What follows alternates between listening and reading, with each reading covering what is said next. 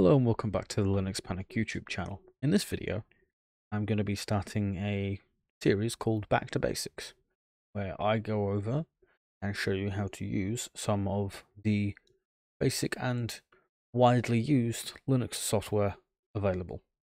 So in this video, we are going to be looking at GParted and how to use it. So, let's begin.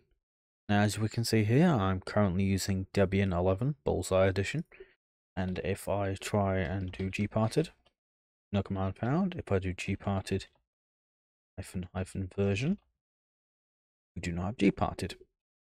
The first thing that we need to do is we need to do sudo apt get install GParted. And this is going to give us the option to install GParted and the requisite packages.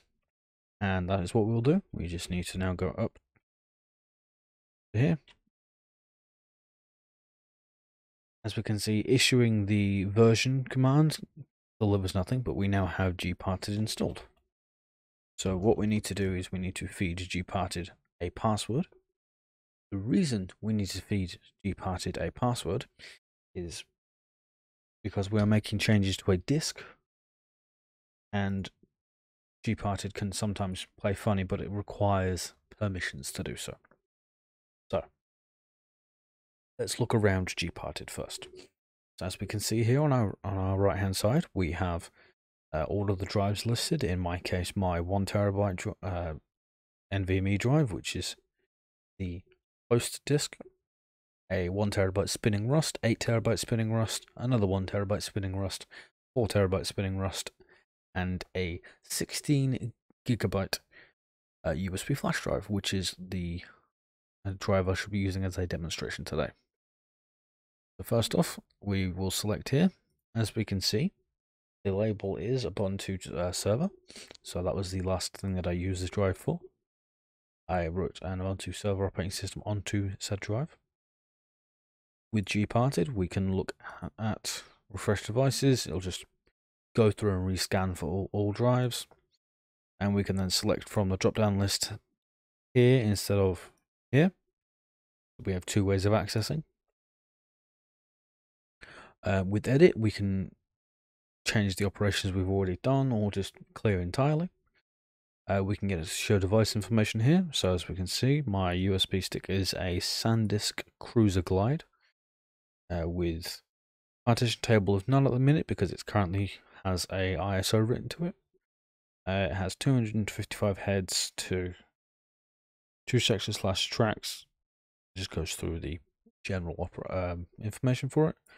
We can also get it to show the pending operations. I'm just going to leave the pending operations up. With the device, we can create a partition table or attempt a data rescue if we accidentally overwrote the data on the USB stick without meaning to.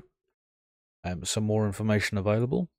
So for example, if I click here and then look at partition, this would then allow us to do some partition changes, change some formatting around, and it gives a better graphical view of the drive. It's this, but in its own dedicated window.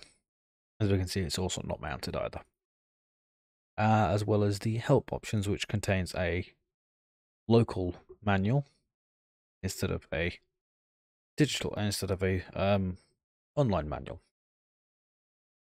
So first thing we're going to do is we are going to flatten the USB drive. So to do that, we need to do right click, and we need to do a resize move.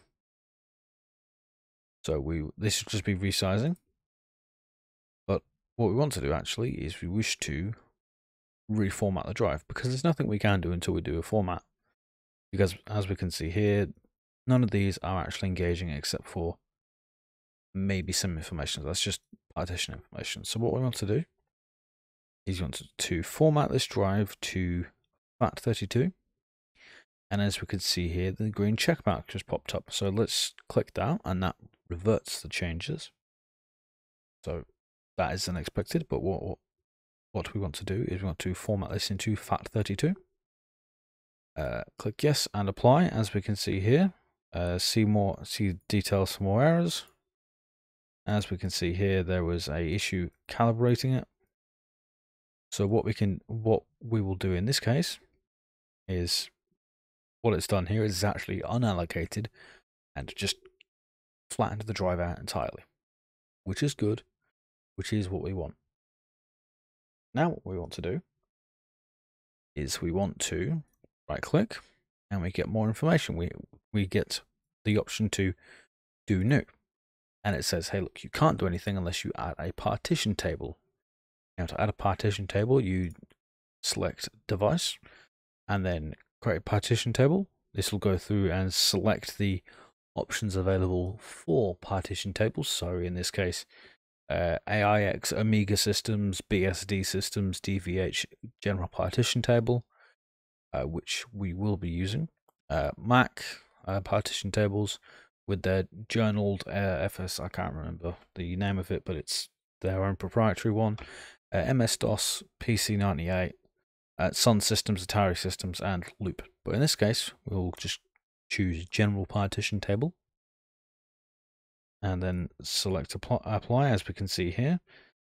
Partitions 1 and 3 on DevSD have been written, but we've already unable to inform the kernel of the change, probably because it was in use. As a result, old partitions were in use. As we can see here, this has a partition table. So what we want to do is we want to right click, click new, and in this case we'll just create a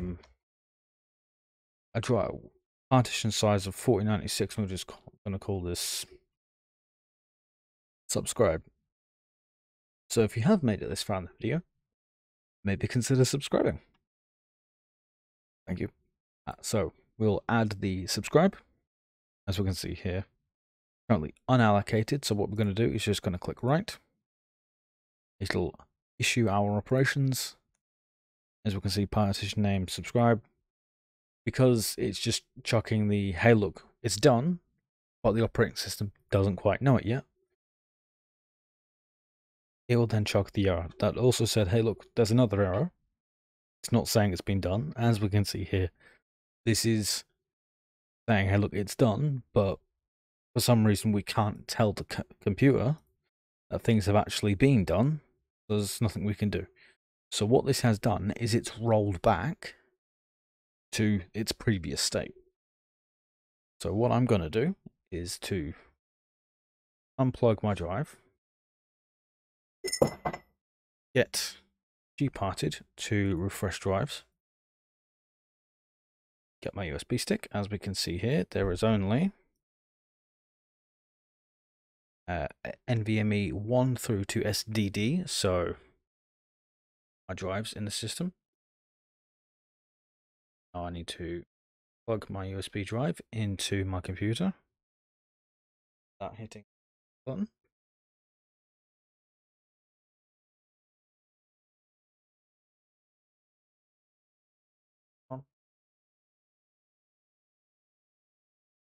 There we go.